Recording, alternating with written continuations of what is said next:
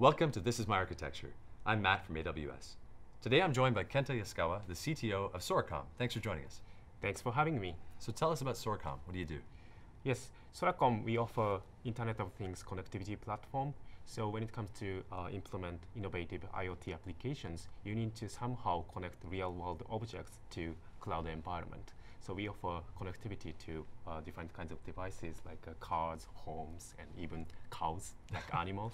Yeah, I was laughing because this is the first time we have a cow on an architecture diagram on Right. this series. So thank you. Let's dive in here. So I have my Raspberry Pi at home, for example, or another device, and I can connect over Wi-Fi over the internet, or I can have a SIM card and over cellular connectivity. So what is different from what I'm doing as a hobbyist at home and what your platform and your solution offers? Yeah, nothing wrong in doing that. But when it comes to real IoT applications, security is our biggest concern.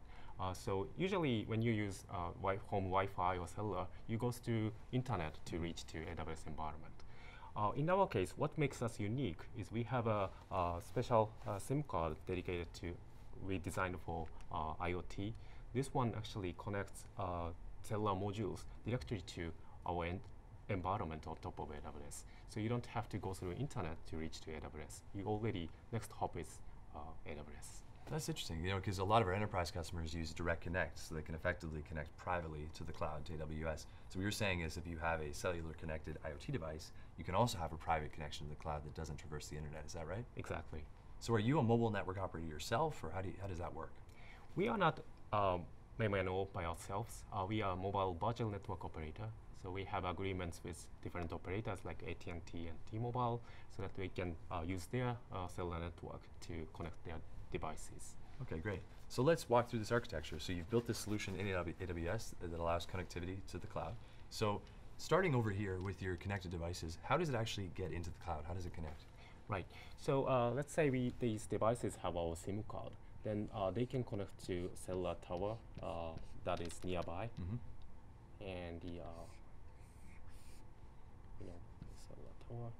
And our MNO partners, we can use their network to transfer data to our direct connect link. And this link is connected to our network elements implemented on top of EC2.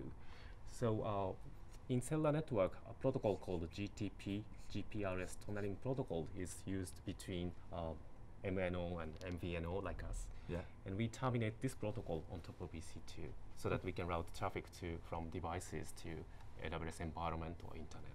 Interesting. So this is maybe like 3G or LTE connectivity? Exactly. This is 3G, LTE, or even could be 2G.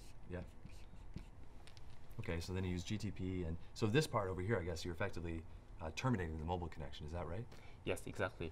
We have implemented a network element called P gateway for LTE, and this actually corresponds to S gateway at the MNO side, and we terminate cellular network on top of EC2. Okay, and I see you have two AZs and what looks like clusters of EC2 servers, so is that for high availability for the termination?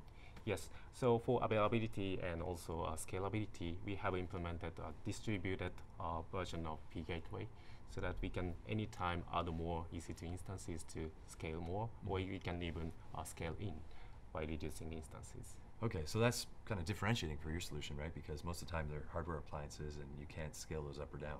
Exactly. So we actually applied all the AWS best practices as we know, and we have kept these components so completely stateless.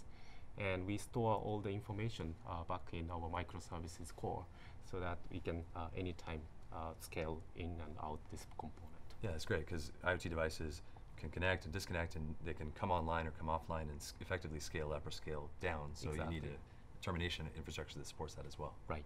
So you said stateless. So are you storing the state? I see DynamoDB down here. Is that what this is for? Exactly. So we try to we access from these components. We access our microservices backend through the VPC peering link. Yeah.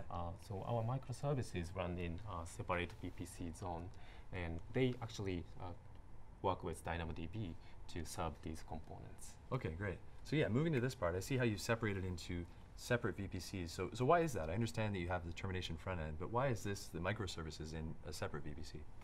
So when we connected MNO partners, we needed to use global IP address space. So for that, we have our VPC with global IP address range. Okay. And in order to scale this part, we needed to have a large private address space. That's why we separated these two. Okay, great. And then these, I imagine, are clusters of EC2 instances running your microservices? Right. So each component, session management, authentication, authorization, and also billing components, they run as an independent microservice, and they have its own EC2 cluster. Okay, so not only is this sort of a platform to terminate connections, it's also a mobile network sort of management platform you've built with microservices. Exactly, right. Okay, and I see you have an API gateway.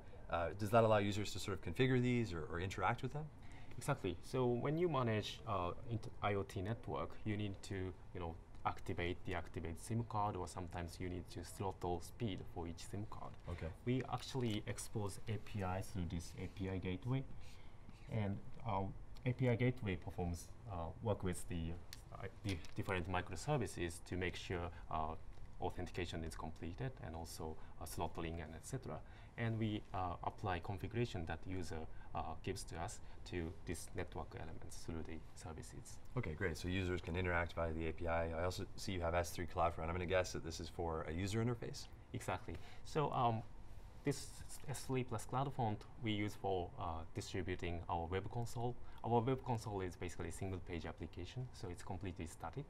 So we use this combination to distribute that to users. That's great. A little bit of serverless up here is nice. Exactly.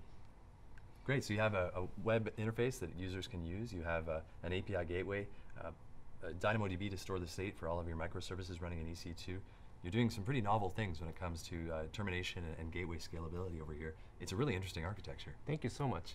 Actually, another thing which is interesting is since we terminate cellular network on top of AWS, if you run your IoT backend on top of AWS, we can just pair with your VPC and create totally private network of things and your servers.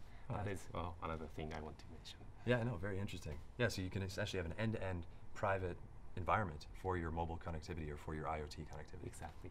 Very cool. Thanks for sharing this with us. My pleasure. And thanks for watching. This is my architecture.